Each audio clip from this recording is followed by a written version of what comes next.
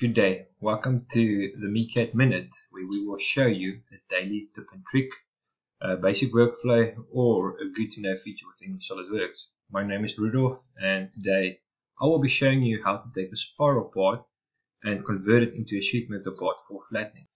If we look at this spiral assembly, this is used in big industrial mixers or even small mixers.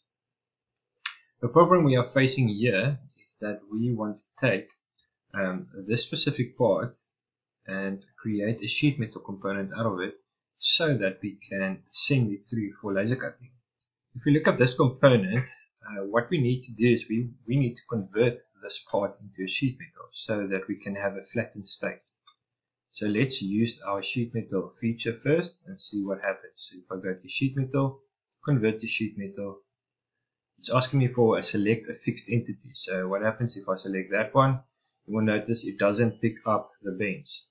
Alright, so we need to have another way of converting this to sheet metal.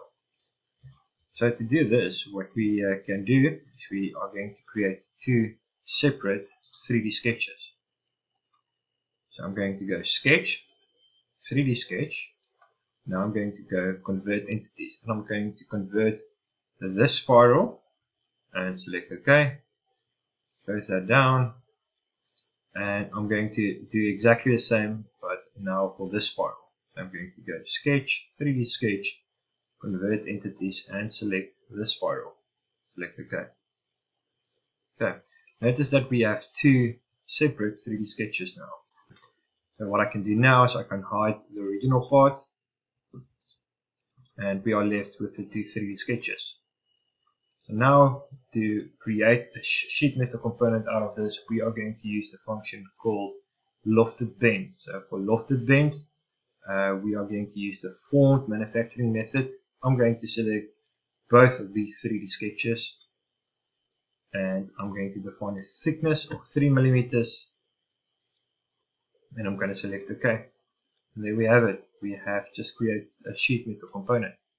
And notice that we've got our flat pattern suppressed, so I'm just going to unsuppress my flat pattern. There we go, and now we can send this and save it out as a DXF and send it through to laser cutting. That was it. Thank you so much for your time and have a good day. Goodbye.